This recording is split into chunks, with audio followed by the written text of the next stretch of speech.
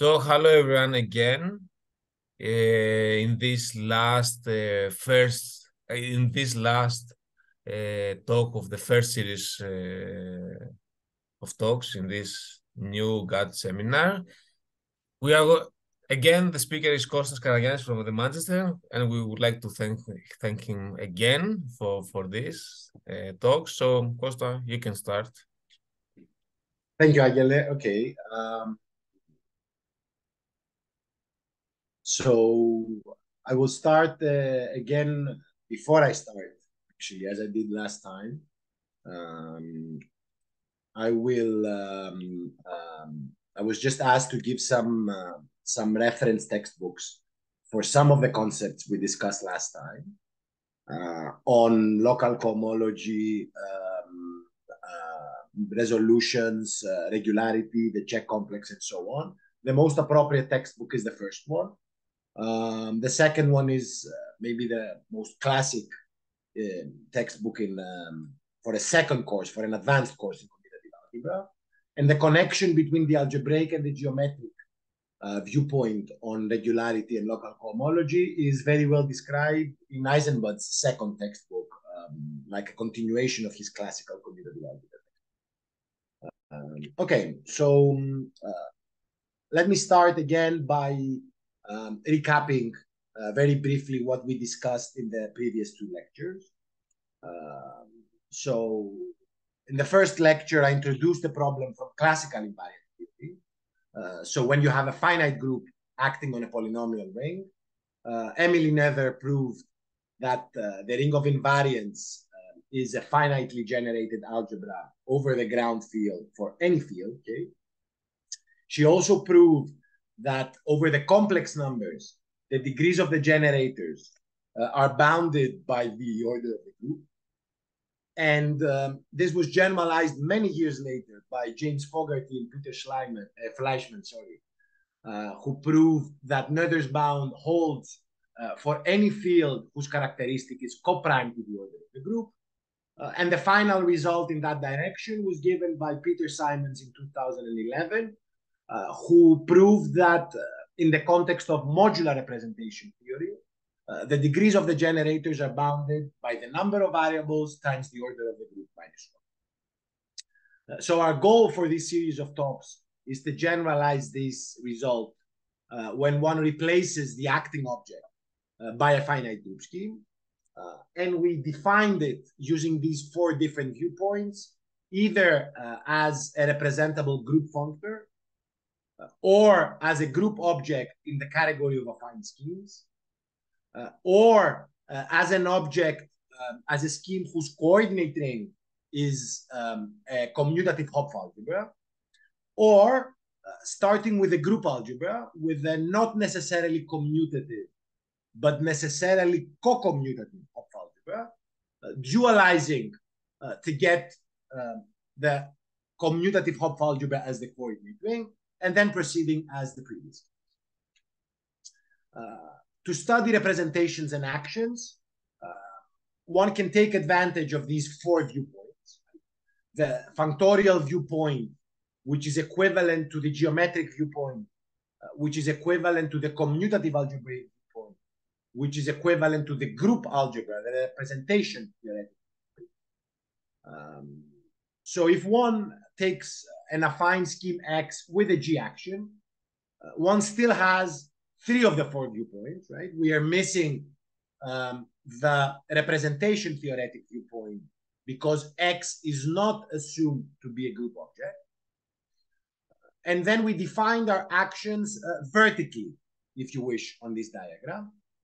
So either functorially, the functor of points G acts on the functor of points X, or geometrically, the functor, the scheme G acts on the scheme X, or commutative algebraically by flipping the arrows because spec is a contravariant vector.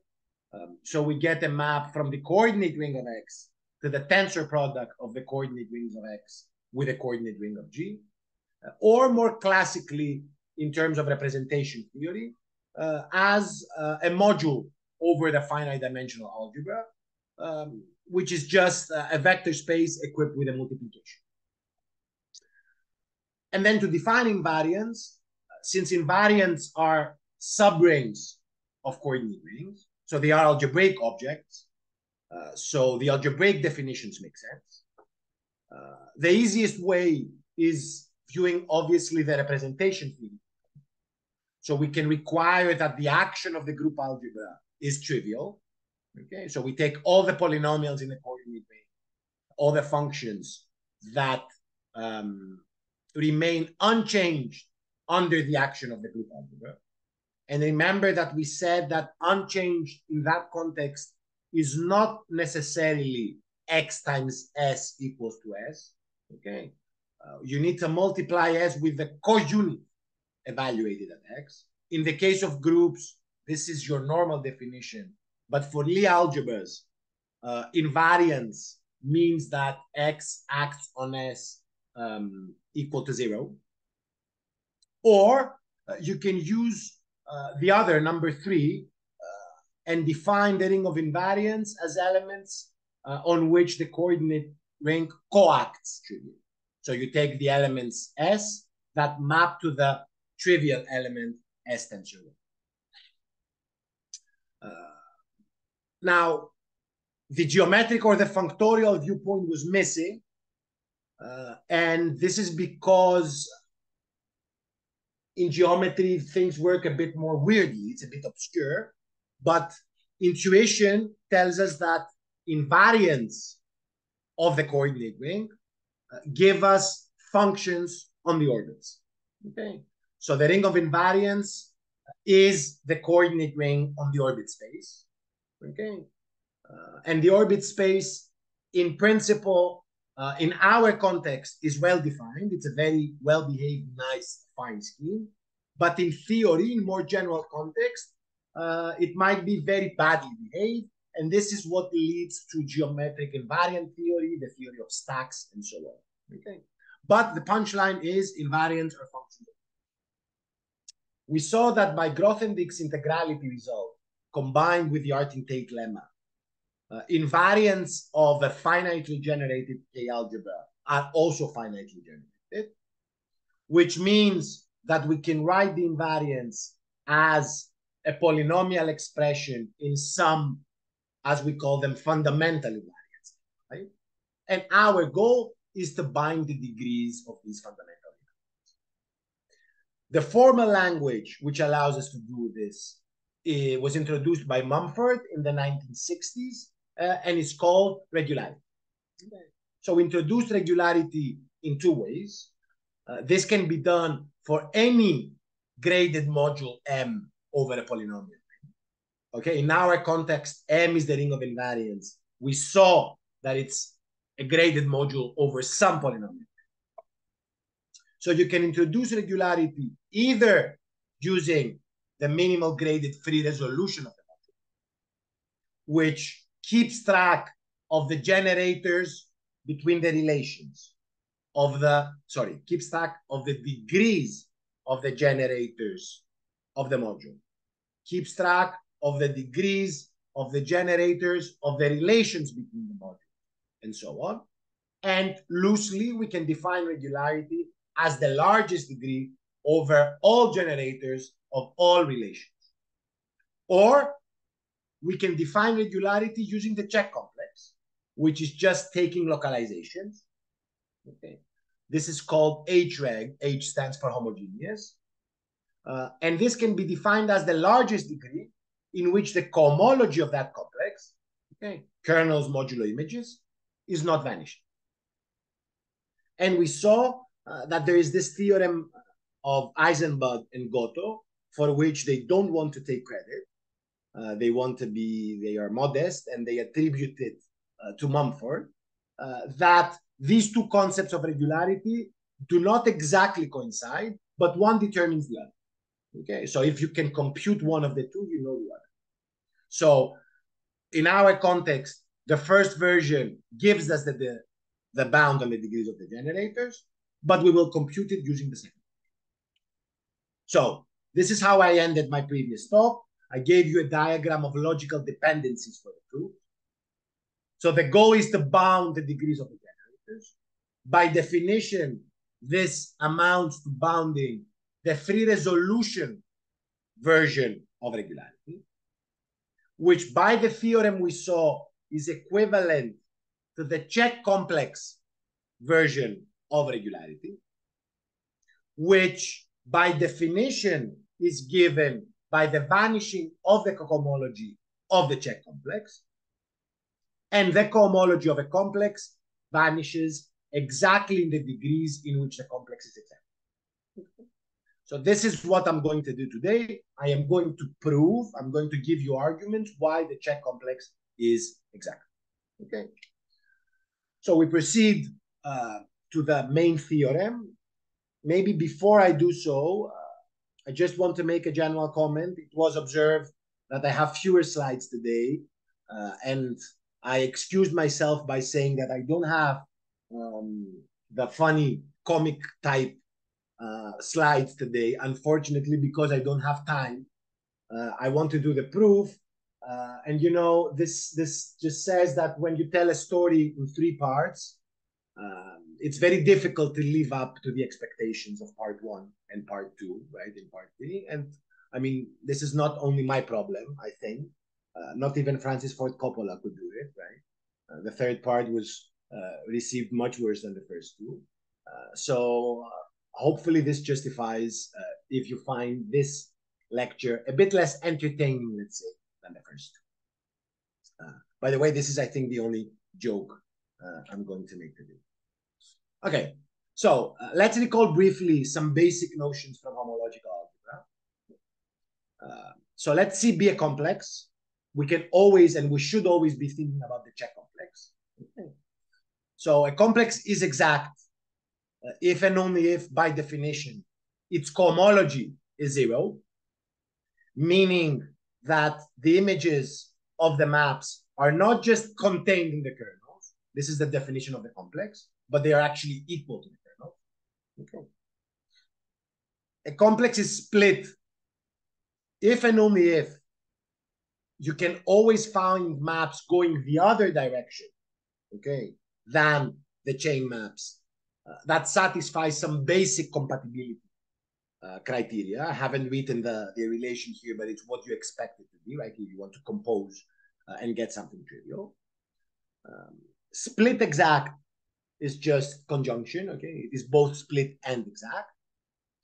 And clearly, we don't expect that the complex will be exact fully or split exact fully, because then everything would be trivial, right?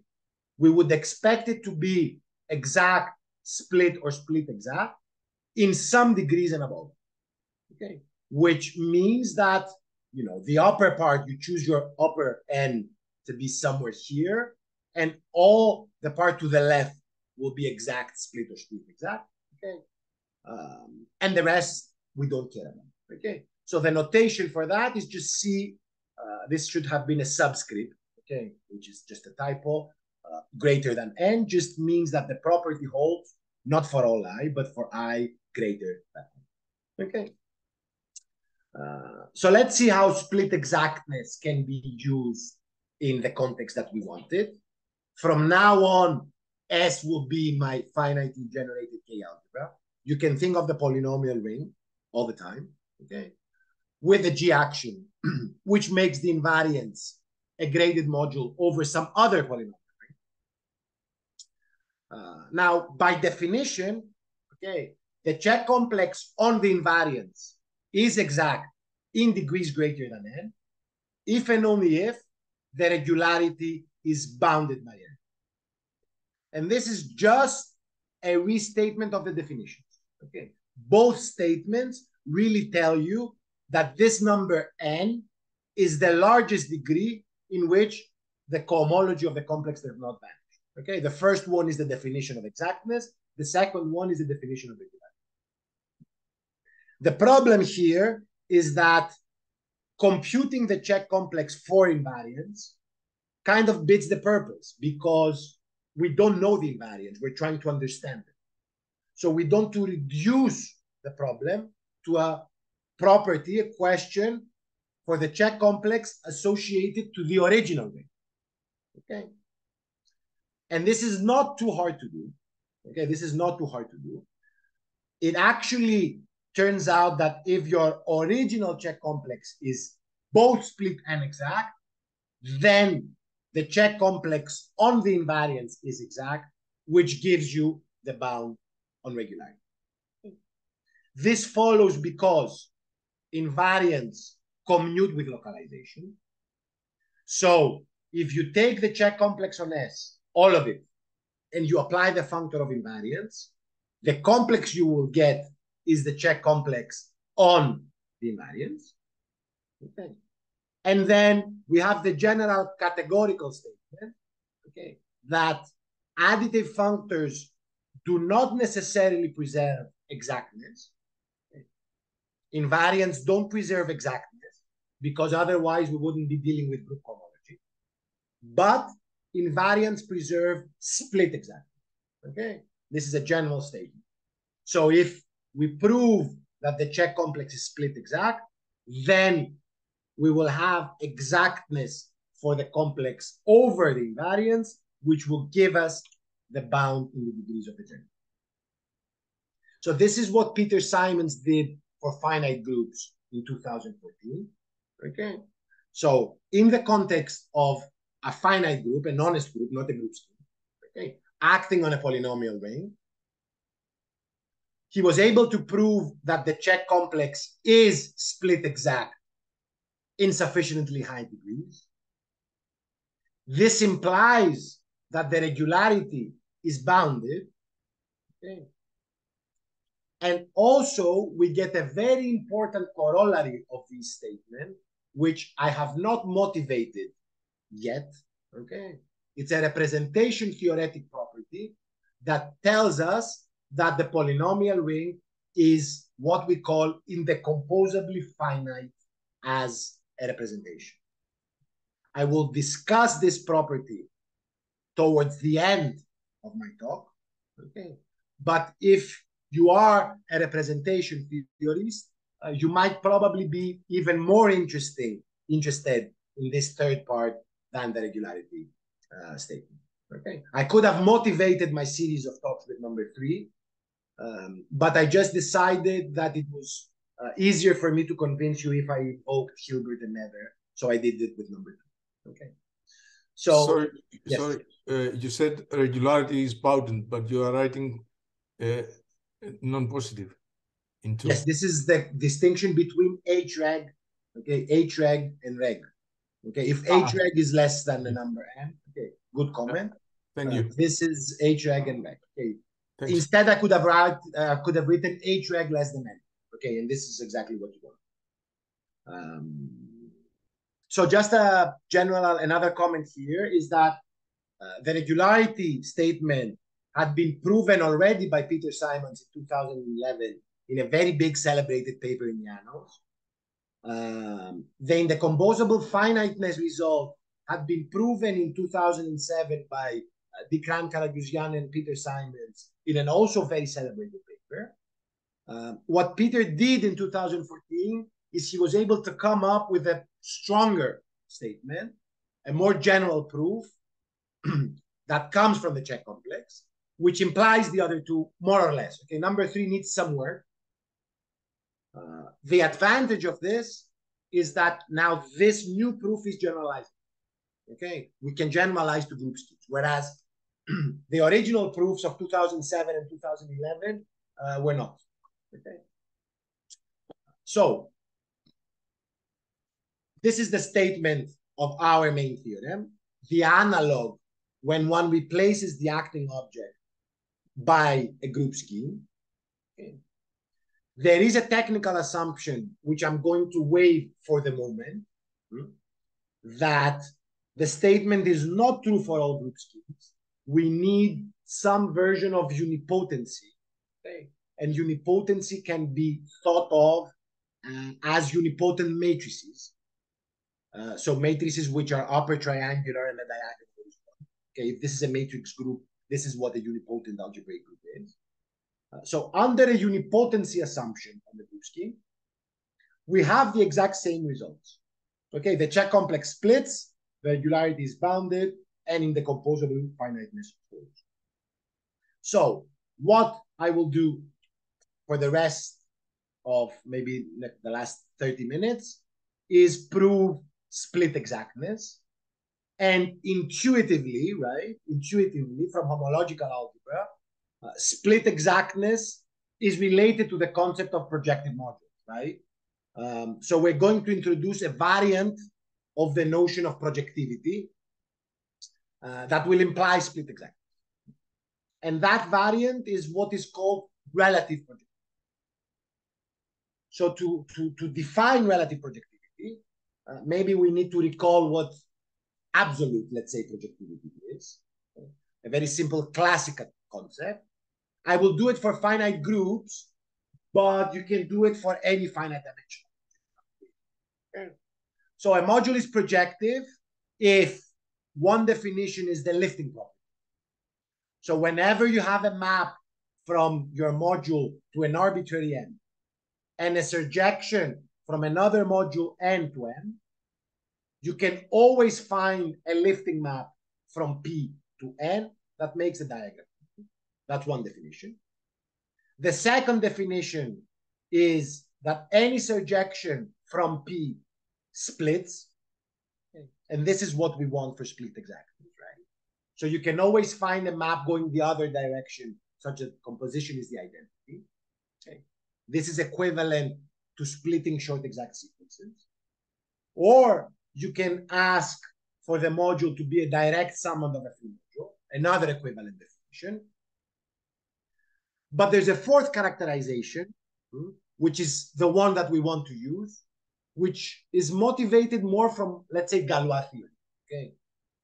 So if you think of your module as a field, if you have a group acting on a field extension, then you get a trace map from the field onto the fixed field, okay, which essentially is just an orbit sum. This is the trace of the endomorphism determined by S, but this is honestly just an orbit sum. And if this map is surjective, then L is projective as a representation. This is the normal basis theorem, more or less. Okay, this is the normal basis theorem that says that if you have a Galois extension, then you can get that the field is projective for the Galois group. Okay, this is the concept that we want to generalize for group schemes. Okay, this transfer map. So this is absolute projectivity. So now the relative version, okay, is rather simple to state, I think. Relative with respect to what? Relative with respect to a subgroup. Okay, so we fix a subgroup H of the group gamma, and we call a module not projective, but relatively projective, relative to H. Okay, if all the properties that we saw, okay, do not hold always, but they hold conditionally. Okay. So the lifting property holds over the group if it holds over the subgroup. Spelled out, what this means is, given a diagram over gamma, if when I restrict it to the subgroup H, meaning that I take all my modules and all my maps viewed as maps over the subgroup, if I can complete the diagram over the subgroup, then I can complete it over the whole. Okay. So I can't always find this map, this lifting map. I can only find it if I can find it for the subgroup. The same idea goes with the splitting one. If you're given a surjection, you can't always find the splitting map, the section. But if you can find it for the subgroup, okay, if when you restrict it for the subgroup, you get a splitting map, then you can get the splitting map for the whole. Similarly, P is no longer a summand of a free module, but it's a summand of what we call a relatively H-free module. Okay. This is just a synonym of the induced representation, which I will recall in the next slides and define. Okay. Finally, in Galois theory for field extensions, the concept is relatively simple again. Okay.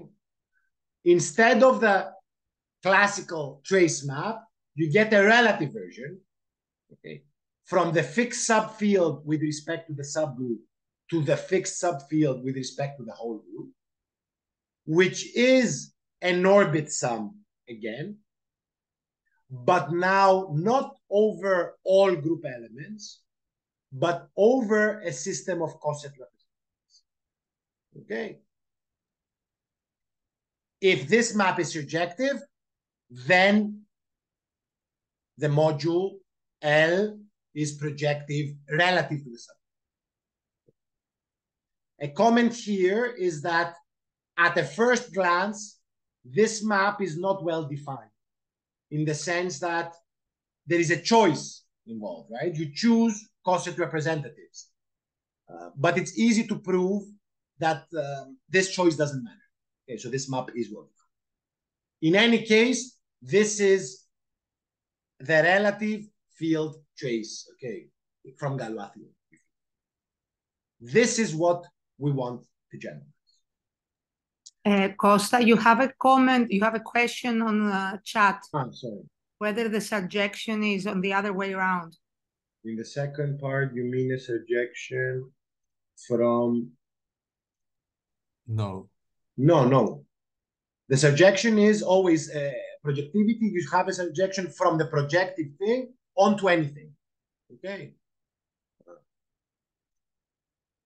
Right? Remember, you split the surject. Yeah. Sorry. Odysseus, you're right. Yes, the surjection is the other way. Thank you. Good. I'll fix the typo for the slides when I send you. Thank you. So, relative projectivity, how does it give us the split exactness? Well, if you have a complex of modules, and you can think of your complex being the check complex, okay, then the complex is split exact under two conditions. If given any collection of subgroups, the modules in the complex are relatively projective to the groups in the collection, and the complex is split exact when you restrict it to any group in the collection. The second condition is not too bad because one can use induction in the sense now of logic, right? Base case, inductive step, and so on. You can use induction to verify this argument, okay? The whole point is that if your modules are projective relative to some subgroups, okay, and for these subgroups, the complex is split exact, then you have split exactness of everything, okay? So this is the weakest version of projectivity that implies split exactness, if you wish. Okay, if everything was projective, everything would be split exact and it would be fine. Okay. But of course, this is too much to ask.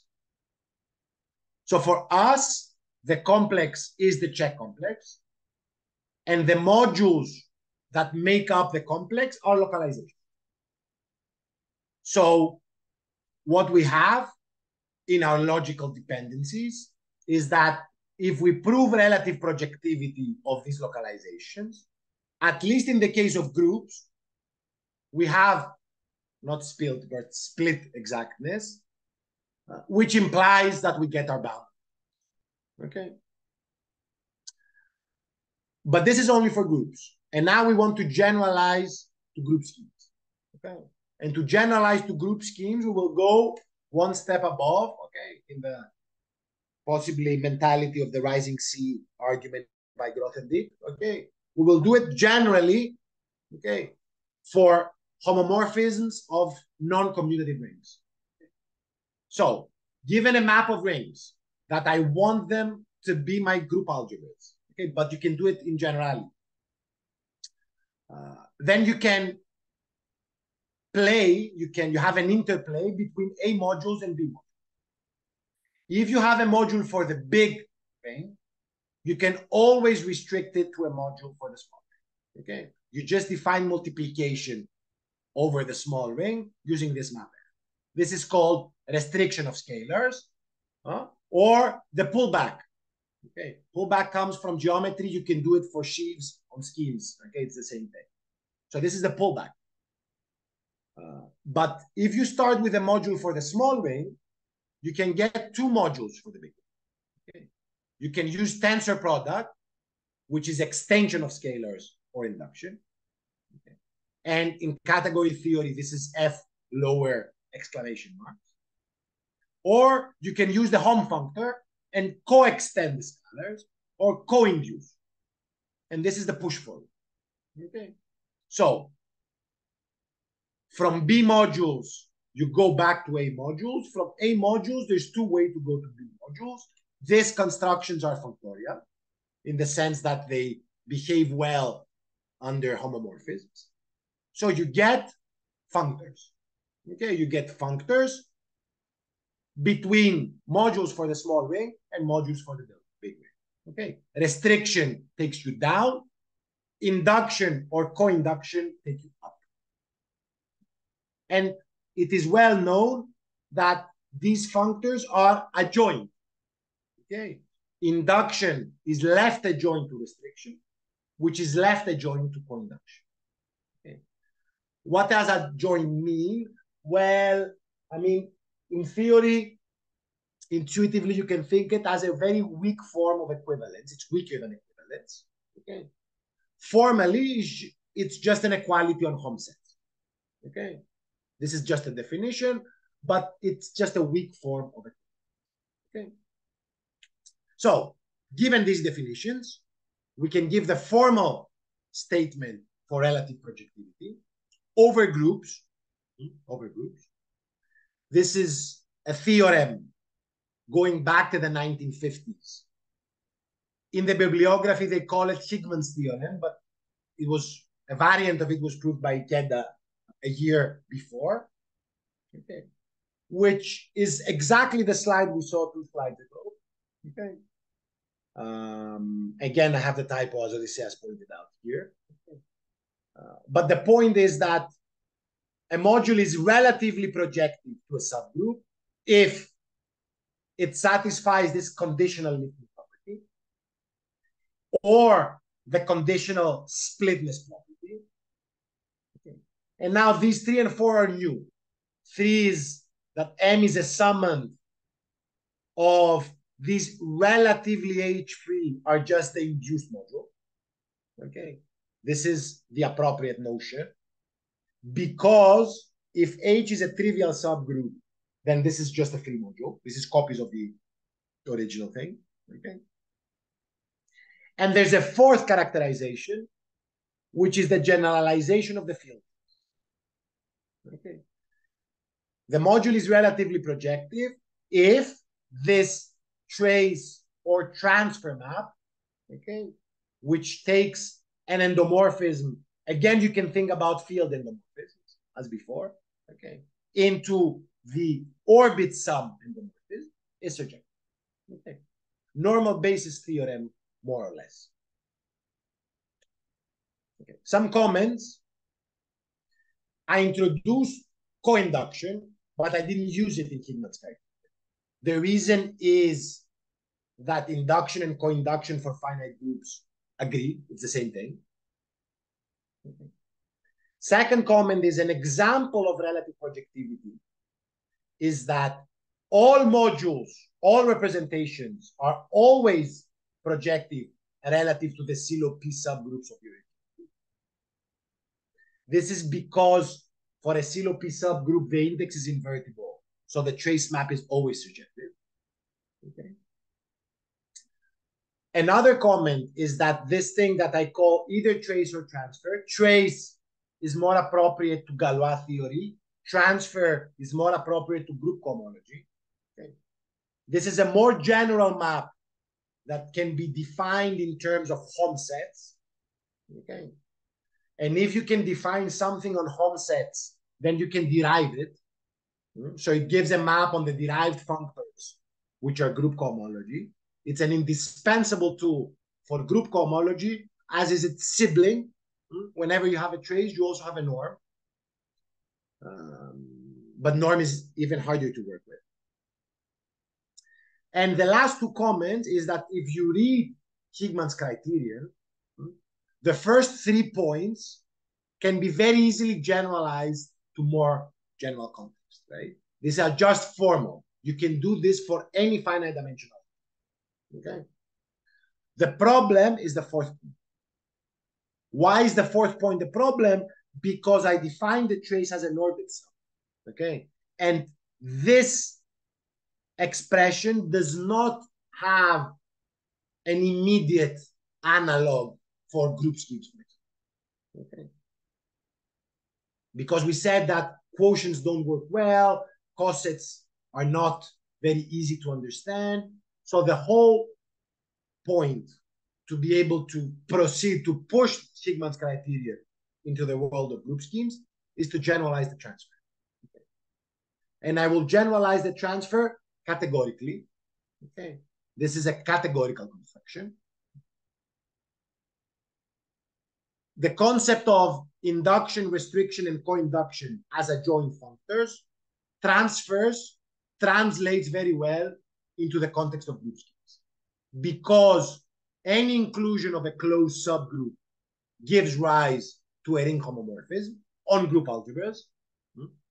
So I get the construction, restriction, induction, or induction. The difference between group schemes and groups is that induction is no longer the same as conduction. They are different. Now, my goal is to define a transfer map. So a map that takes an H endomorphism of M and spits out a G endomorphism of M. So if I take an H endomorphism of M and I want to get a G map, the natural thing to do would be to induce, because this gives me a G map, or co-induce. This gives me a G map as well. But this is not a map from M to M. If I want a map from M to M, I need to somehow fill this question. Either the top trapezoid or the bottom trapezoid. I need a map from M to the induced module or the other way around. And this can be done using the unit and the co-unit of the adjunction. So when you have an adjunction between functors, you always, an equivalent characterization of two functors being adjoint is the existence of co-unit and unit pairs. Okay. These are mapped, unit is eta, co-unit is epsilon. I use subscript L because this is the left adjunction. Okay, I is left to R and C is right to R, so I use the subscript R for right. Okay. So I can fill that diagram. Given a map between M over H, I can either induce or co-induce. I can take the unit of the right adjunction, gives me this map, but I don't have this question mark here. Okay, then we go to the induction part. The co-unit gives me this map, but I don't have this question. The problem is that these two maps don't exist. So, other viewpoint. I'm transferring what I have from this diagram here. Okay, I have the map from M to CRM, that's it. I have the map from IRM to M, that's it. And now I'm looking for a map between co-induction and induction. For groups, this exists. Co-induction is the same as induction. So I can fill it. For group schemes, it does not exist. However, there is a weaker relationship, which tells me that if I twist induction by some fixed one-dimensional representation, I get coinage. Okay. So they are not isomorphic, but they are not too far away from each other. Okay. I have a relationship between a twisted version of induction and co-induction. What this tells me is that instead of starting with a map from M to M, I should twist with this lowercase m. So instead of M to M, I get something from M tensor m to M. Why? Because when I induce this map, I get something from induce M tensor m, which is the same as co-induce. So this gives me the missing map that I want. Okay? This is my categorical definition of the transfer. I am aware that I have probably lost most, if not all of you in this construction. It's fine. It's fine.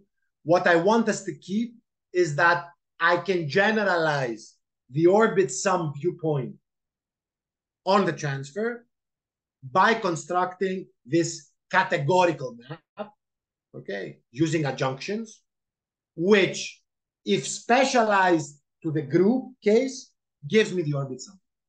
Okay. So this generalizes the viewpoint of field trace. This generalizes the viewpoint of transfer on group cohomology, okay, by using a formal categorical map. Okay. That's all. And since I have that map, I can now restate Symonds' criterion on finite groups. Okay. This is something that we proved with Peter Symonds in an upcoming, let's say, preprint, which we're still writing up. But I mean, the ideas are more or less there in two papers, one by Morita of the Morita equivalence from the 1960s, and one of Michel Brouet from 2009. Okay. They more or less do the same construction.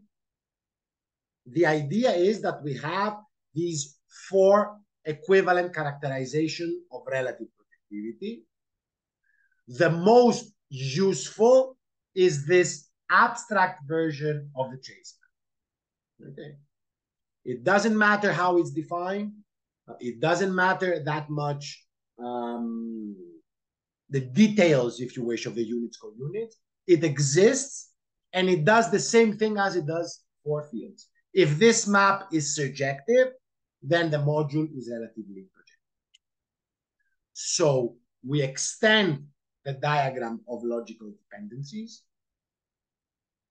which now says that if I can prove that this new categorical trace is surjective on the localizations of the ring, then I can follow the arguments that I had before and end up with a bound in the degree of the chain.